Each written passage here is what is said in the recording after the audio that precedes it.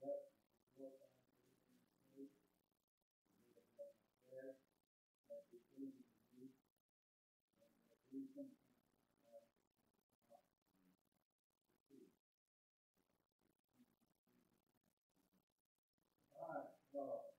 think we met first time. Now, is it on?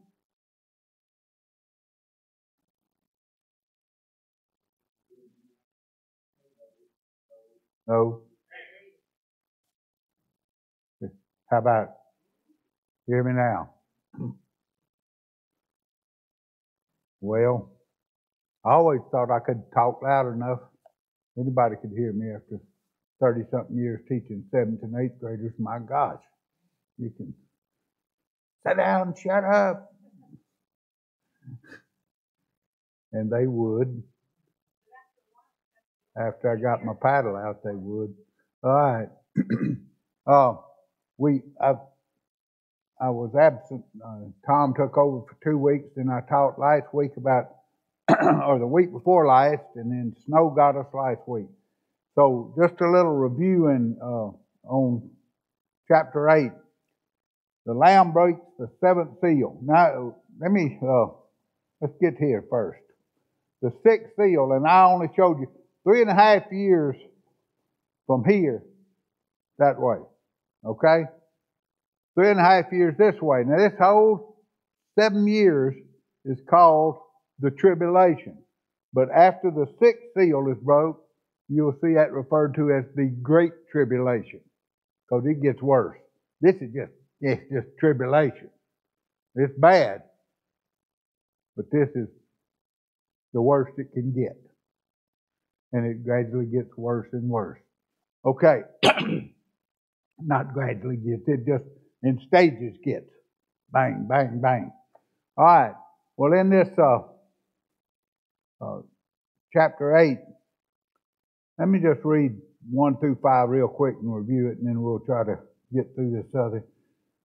The 7th seal. When the Lamb broke the 7th seal, there was silence in heaven for about half an hour. And I saw the 7 angels who stand before God, and the 7 trumpets were given them. All right, the half hour is John's time, because there's no time in heaven. Okay? So John says, figures, that's about a half hour. So he's interjecting some stuff in there. All right, verse 3. Another angel came and stood at the altar holding a golden censer, and much incense was given to him, so that he might add it to the prayers of all the saints on the golden altar, which was before the throne.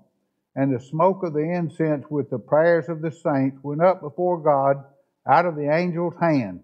Then the angel took the censer and filled it with the fire of the altar and threw it on the earth, and there followed peals of thunder and sounds and flashes of lightning and an earthquake. The altar he's talking about is the altar of incense before the Holy of Holies in the earthly temple, but it's before the throne of God in the heavenly temple. And remember, back in the 5th seal, back in chapter 7, verse 9, you'll say, when the Lamb broke the 5th seal, I saw underneath the altar, and this is the altar of incense that the man with the golden censer, the angel with golden censer has. It said, I saw the souls of all those who had been slain because of the word of God and because of the testimony which they had maintained. And they cried out with a loud voice, saying, how long, O Lord, holy and true, will you refrain from judging and avenging our blood on those who dwell on earth? And there was given to each one of them a white robe, and they were told that they should rest for a little while longer until the number of their fellow servants and their brethren who were to be killed,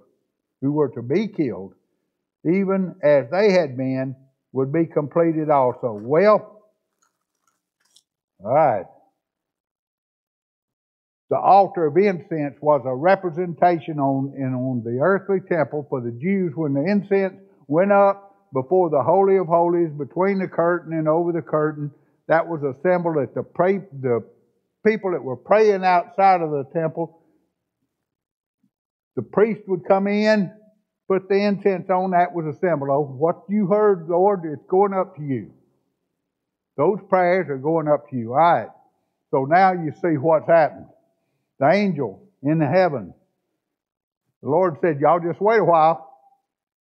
That's Southern for whatever it said there. Y'all, you pick it up, get the coals off of it, and instead of doing whatever they did on earth, he throws it on earth. And that is the signal. That peals of thunder and all, their prayers are getting answered now.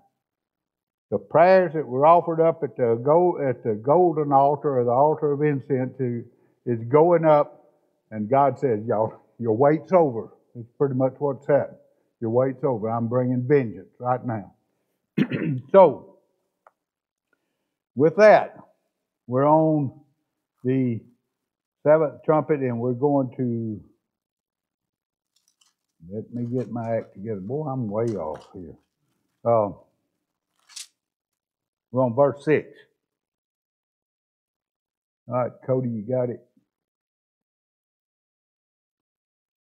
All right, read with me. And the seven angels who had the seven trumpets prepared themselves to sound them. The first sounded, and there came hail and fire mixed with blood, and they were thrown to the earth, and a third of the earth was burned up, and a third of the trees were burned up, and all the green grass was burned up. Let's just stop right there. That's the first. These descriptions in verse 8 on these first four are relatively simple and relatively short. All right. But before that, people's concern, if we look today at people's concern, what are they? The world we live in is concerned about global warming, climate change, famine, melting of the ice caps, raising of the sea level, so much it's going to flood New York City, flood Miami, flood all these great coastal cities in particularly the United States, but all over the world. Earthquakes and volcanoes, animal extinction. All you got to do is get on the weather application for weather.com, and it's got these little snippets, that you can watch, and it'll just show you on a small scale what's going to happen. A lot of these things. For instance, the big underwater volcano right off Tonga. Have any of y'all seen the films of what some of the beach at Tonga looked like before and after? They had on the inland side, kind of had like a barrier island. They had the Pacific Ocean out here, and then they had the barrier island was here, and it wasn't 300. I don't imagine it's a football field across, and they had houses all along. This is the Pacific Ocean out here. And all those houses had them all there. And then after, they were gone. Tsunami wiped it all out. And nobody knows how bad it was, because that one volcano underneath the ocean broke a cable that linked them with the outside world. They didn't know what was going on. Okay, when you look at things like that and you see what the world, the G7 summit about economies, and we have the Paris Accord, where they all come in and going to talk about how we can melt steel with windmills and solar power. No, ain't going to happen. But that's what they say. They got all these world leaders to get to, sometimes I say, pooling ignorance, because these things, they're worried about their ecology, the world we live in. It's going population explosion. This is why we need to abort all these babies to where we can live. It's going to be too many people here.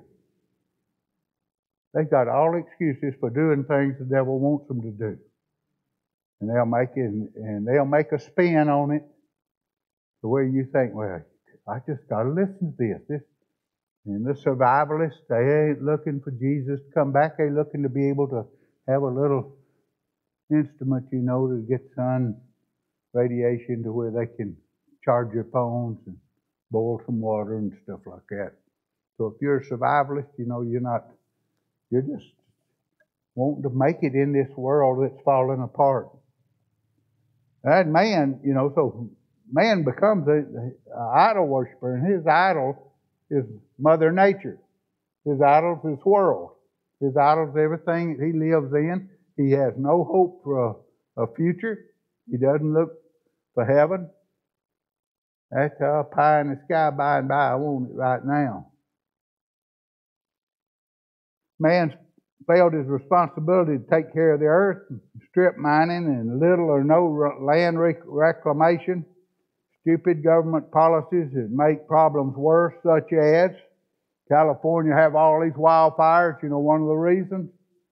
The tree huggers. The nature-worshiping people that lived in cities had no knowledge of what it's like for forestry management, would not pass laws and all, wouldn't let them cut the underbrush and remove the underbrush from dead trees. Thus, first bit of lightning strike them, particularly under these, sometimes under these power lines where they let the underbrush grow. You got a wildfire. Or you got somebody coming out of one of the nice cities in the West Coast, and he's smoking a little weed, and he says, I think I'll just start a fire. A lot of them were started by arsonists. And then, when the weather changed and the season changed, which in California's got a Mediterranean climate and all, and the season changed, and you got the wet season, and it's burned off all the underbrush and everything. It holds the soil down, and the rains come, and then what you see? Every year, you see it. Houses sliding off, mudslides, sliding and carrying houses off. That is man's, what we've messed up. Well, I say that to say this. Nothing has happened there and has happened in the world compared to what God's going to do here, from here out. God's going to take care of the environment in a worse way than and it's judgment. It's not failed care for the environment. What man has done is nothing in compared to what God will do when He unleashes the trumpet and bold judgment.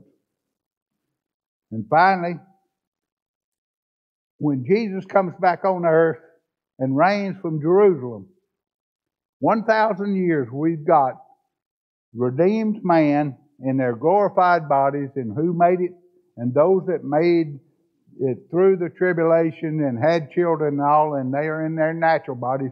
Jesus is governing a world of peace for 1,000 years.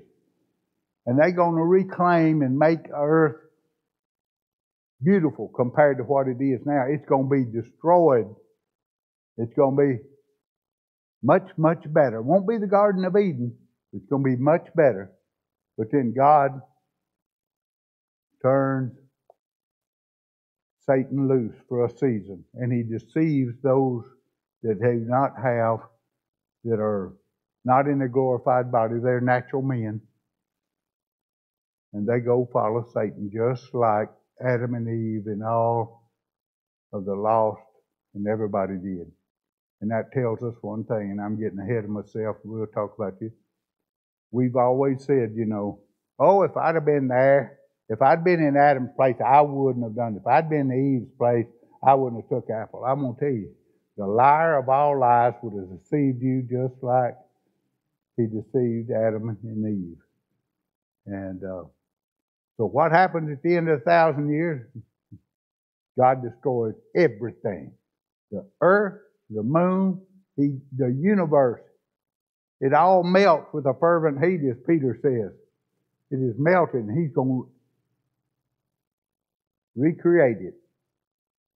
Perfect. New heaven and a new earth. And you say, all you with the scientific minds that got you degrees in science, like I got a minor degree, I ain't got a major. But you're going to say, how does he do that? Well, God's not got a beginning.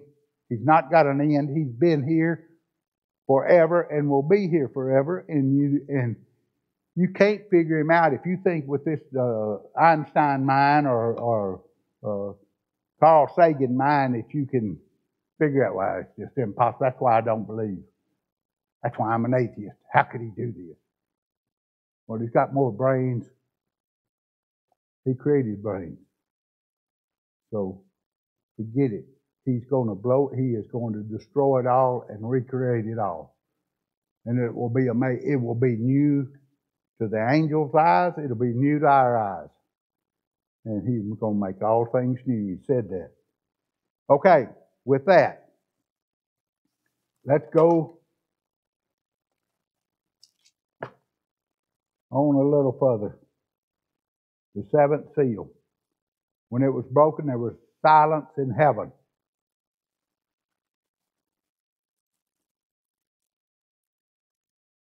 And that was because everybody was in awe of what was fixing to happen. What was about to happen was going to be something worse than anything they'd ever seen or ever thought about. And so they shut up. They couldn't say anything. They're dumbfounded. All right. This first trumpet is a botanical judgment. It says that when the hail and fire mix with blood, it doesn't tell where that hail and fire come from, what was the origin of it. And so the only thing I think you can do is assume that when that censer, that great angel threw the censer to the earth and started answering God started answering the prayers. He created the earthquake, and the volcanoes erupted all over the world. And in that eruption, you had lava, you had gas and ash cast into the atmosphere, and some of it staying so hot it fell on people, fell on the grass, fell on the trees, and it says that a third of the earth was burned up. A third of the trees, it says all of the green grass. Well, that's not a third, but think, in the wintertime, what happens to the grass? It dies back. If all of it burned up, what was green and others, then some of it's going to come back. So they all burned up, a third of the earth, a third of the trees, and all the green grass. So, in that, there's going to be hail and fire mixed with blood. There's going to be thunderstorms. There's going to be it says peals of light, thunder and lightning over in verse 5 or 4. And so some of this is a result of what started when the censer was thrown down. And so the first trumpet is earthquakes, trigger volcanic eruptions, building, crops, animals, herbivores mainly, are going to be without food. If a third of the green grass is burned up and a third of the trees, what lives on the browse for the deer, so the deer season's going to be cut short because they ain't got nothing to eat, so you can't hunt deer. I'm just joking, but connect the dots. What's going to happen when a third of all of this is gone? A third of the crops burned up. Some people are going to die of starvation. A lot of people will. All right? From that, the second trumpet. The second trumpet says this, beginning with 8. Verse 8.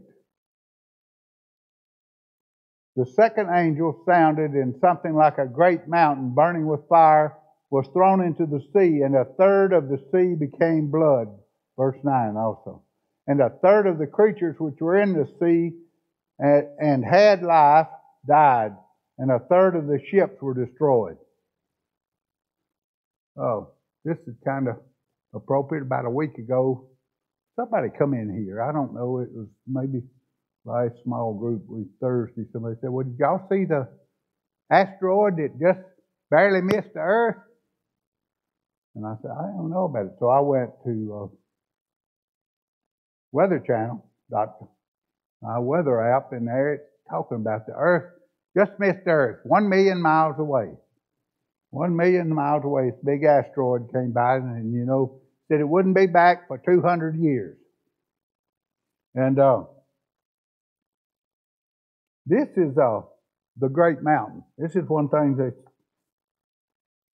I would think that the second trumpet's talking about a great mountain, a huge asteroid is going to hit Earth. It's going to hit either the Pacific or the Atlantic Ocean. Now you just go figure what that underground volcano did to Tonga. Go take you a rock in a pond or a brick or something, and you throw it out in the middle of the pond, and you see the ripples go out. And what happens when you have an underground volcano or earthquake or underwater, and you got the water here, and you got the bottom here. What happens if it's an earthquake right here? As all the energy goes up and down, the shallower the water it gets, as the closer it gets to the ocean, the energy can't go down, so it goes up. And that means that's what your tsunami is all that energy is going up, and it can't go down because that's the ocean floor. And so that's what's going to destroy a third of the ships. Just think. Put it in the North Atlantic, right between New York and London. And if it's big enough, it'll be like a stone thrown in a pond, and it's going to ripple out. It's going to destroy London. It's going to destroy the shipping, the harbors. It's going to blow some of those container ships. You're going to roll them right inland, and that's it. You think about that if it happened when they had all of those container ships out of Los Angeles out in there, if it had happened then. And then, okay, what happens to those container ships? There's food in there, maybe something else that's needed, and population is going to be without these things, whatever's there. So that's the second trumpet. It's going to be great mountain was burning with fire, probably a meteorite or asteroid. We've got even now government, I think I mentioned this 2 weeks ago, the government is doing a research. They send a satellite to one of these asteroids to see the viability. If an asteroid was coming to threaten Earth, could they detonate a nuclear bomb on that asteroid and divert its path from Earth? If they could detect the asteroid farther enough away and they just divert with a nuclear explosion on one side and to divert it off ever so how many miles they could, that at that point of explosion, they divert it so many miles, then it would be thousands and hundreds of thousands of miles away from them by the time it got there. That makes sense, don't it? Golfers, if you hook it a little bit, if it ain't but about that much off, at 50 yards, it's going to be way off at 200 yards. So this is things that mankind, that worships mankind and ecology, they got to figure out how we're going to get by all this stuff that we know it could happen. It hadn't happened. It probably won't happen. But God has a plan, always had a plan. All right? With that, the third trumpet, verse 10 and 11. The third angel sounded, and a great star fell from heaven, burning like a torch, and it fell on the third of the rivers and on the springs of waters. The name of the star is called Wormwood, and a third of the waters became wormwood, and many men died from the waters because they were made bitter. A great star fell. The word there in the Bible, where it says star, is asteroid. Asteres, A-S-T-A-R-E-S.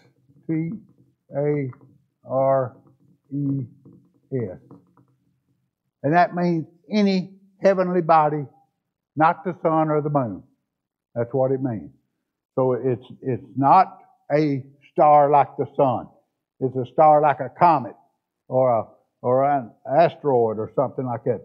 That's what it means.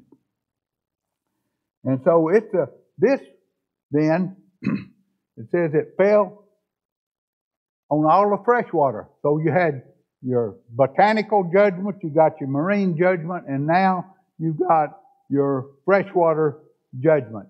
And so this torch, it's like a torch, it was lampus. You get lamp from it. Probably a comet. It breaks up, so it does not remain intact. It breaks up into pieces, and these pieces, undoubtedly some chemicals or whatever's in this star that's going to hit the rivers. Oh, you figure a poisonous chunk of a meteor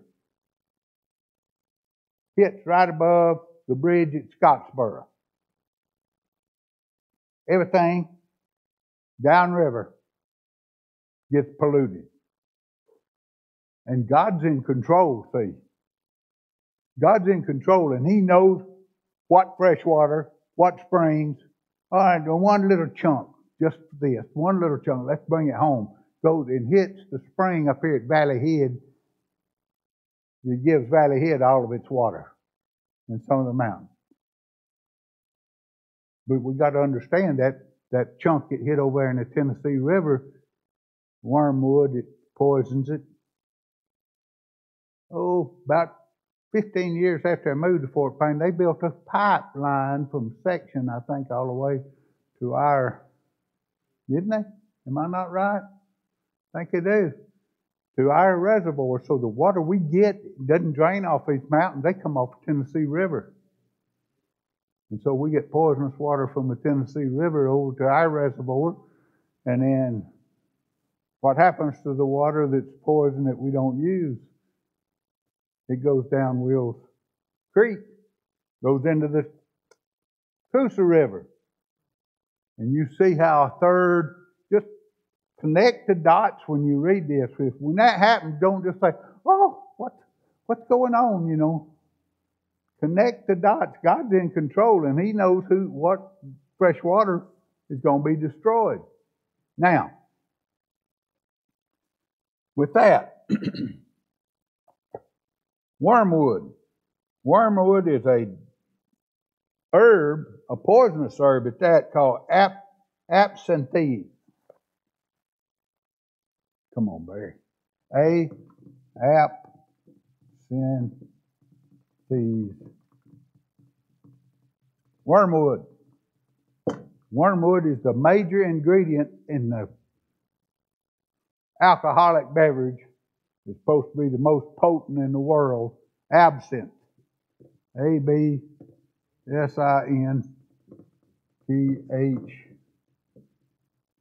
I think. I looked that up. It's wormwood bitter. It's a bitter herb. They mix it, and some countries won't even allow it to be produced. It's so potent and poison. $50 a fifth is something what I Googled it. Because I said, hey, I want to see about this. 96% alcohol. That's not proof. 96%. And it's weird. That's another thing. I'm going to get off on it. But it's poison. And so it just takes a little to poison you. And how in the world would somebody ever... they said originally they thought absinthe, wormwood was a hallucinogen. So that, you not only going to get drunk, but you're going to see things. And that was why it was popular. And that's why so many people died from taking it, because they didn't know. In 96, somebody take a shot of absinthe like they would a shot of something else, and they'd kill them graveyard dead. They'd get alcohol poisoning at 96%. But now this, it said wormwood, we're talking about, it's just a poison. Just think about it. It's poisonous. Whatever's in that meteor or asteroid is poison. And it'll poison a third of the rivers, a third of the springs, and I think it said many will die. Waters will be made bitter.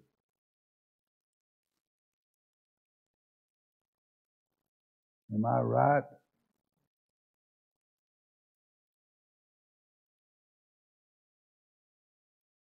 Okay.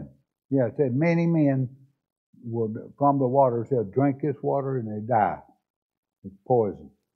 We've seen the old cowboy movies where they stranded out and they stagger upon the water, the well, and all water.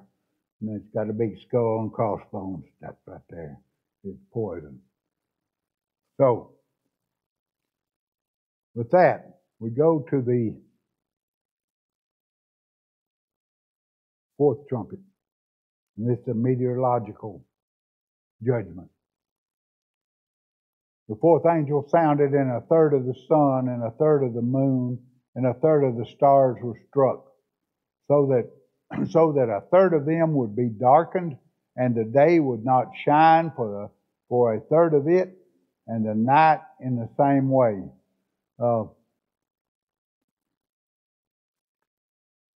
Is that all of that? Okay.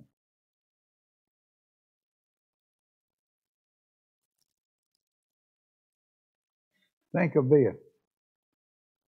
The sun is the driver of our seasons and our weather. And what does the ecology worshipers do?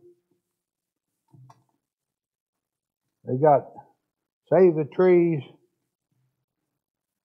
Let's not put too much carbon dioxide in the air, because it causes the sun's radiation is absorbed by carbon dioxide and creates heat. We got global warming, and that's why you don't burn coal, you don't burn natural gas. You got to go and do like the Californians do. You got to get you some wind turbines that move, and you got to drive electric cars, and you got to do all of this stuff because the world is getting polluted. But it don't matter. If we do it in the United States, China is still burning wood and coal, and there's a lot more of them than there are us. So, fools always try to figure out a way to get around something, instead of do what God says. Take care of business like you should. Don't be greedy. Companies, power companies, do not pollute. Do it. And be good about it. Be righteous in your ruling over what God gave you on earth. But we don't. We do something else. We go a little bit goofier.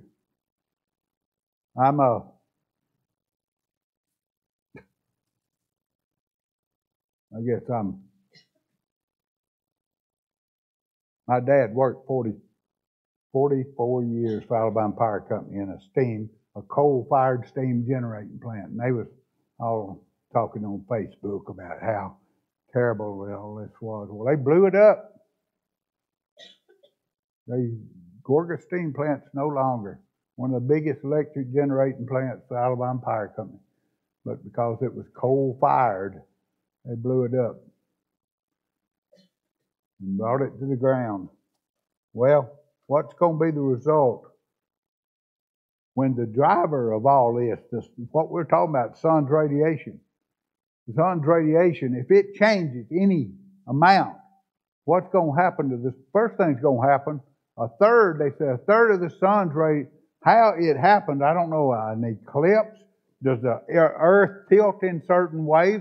Is the Lord moving the earth closer to the sun or what?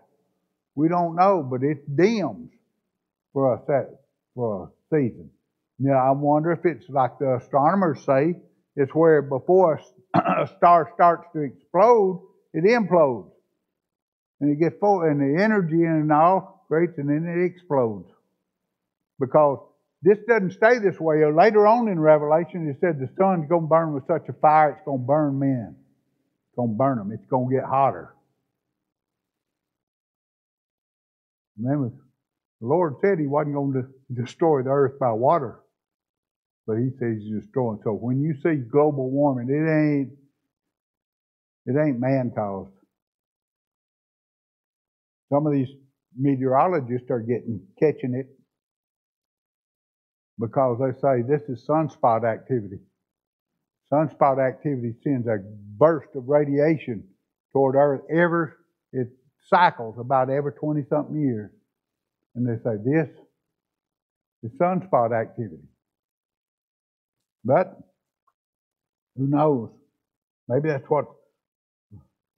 what's going to happen later on. But right now it dims. And you can think of this. If it dims by a third, July might become like January. And it's going to cool rapidly. The earth will cool rapidly, and you're going to have time. What you going to do? You're going to burn. The solar power's out. And the winds will be created with such a force when you have such a drastic change from hot to cool or cold that you're going to have violent hurricanes, violent storms. You may have the whole weather pattern will be changed. Maybe California and all of their wind turbines, a hurricane come through and there goes the rotors all over the place and they're flying out. You can't imagine what will happen on that 4th. When the 4th trumpet's blown, and we've got I want you to look. Let's look. The dimming is temporary, and later it'll increase solar radiation. But I want you to look to. Let's look to look to 16, Revelation 16, 8 through 9, and that'll be about the increase in radiation. Revelation. The 4th. That's a bowl judgment. The 4th angel poured out his bowl upon the sun, and it was given to scorch men with fire. Men were scorched with the fierce heat, and they blasphemed the name of God who has the power over these plagues. And they did not repent so as to give Him glory. They're going to repent. That tells you something. It tells you don't come to Christ because when you decide, well, I'm going to come. You come to Christ when He calls you. When He called you by His Holy Spirit's power, then's when you repent. And if He don't call, you don't repent. That's just as plain as the Bible teaches it. Only read John 6:44. That'd be enough right there. All right. Now, let's look at this. 2 other things. These are prophecies coming before John prophesying about these 4 trumpets. Look to Isaiah 13, 9 through 10. And let's look at what this says. Isaiah 13, 9 through 10. Behold, the day of the Lord is coming, cruel with fury and burning anger, to make the land a desolation, and He will exterminate its sinners on it. For the stars of heaven and their constellations will not flash forth their light. The sun will be dark when it rises, and the moon will not shed its light. No, is that it? 13, 9 and 10. There. All right, Ezekiel 32, 7 and 8. There's other, Joel's got references, but we're not going in there. And when I extinguish you, I will cover the heavens and darken their stars. I will cover the sun like with a cloud, and the moon will not give its light. All the shining lights in the heavens I will darken over you, and will set darkness on your land, declares the Lord God. So, when this happens, great weather changes is going to come. And all of these are indirectly judging the man, but they are on the ecology and the weather of the earth. These judgments are from God. They're recognized by these people. You know, they come out of their caves where they said, called after the rocks to fall on them. Back in the fifth seal, I believe. They went on in the caves and in the mountains and called God to fall on them. Who can stand before the Lamb? And they come out thinking things are going to be normal, and these 4 trumpets hit him, one after another, and they still do not repent. We can fix this. They meet with all of the leaders in the world, meet together probably, and going to, hey, this is how we're going to fix this. We'll fix this poison water this way. We'll do this and this. But they don't repent of the one they know is causing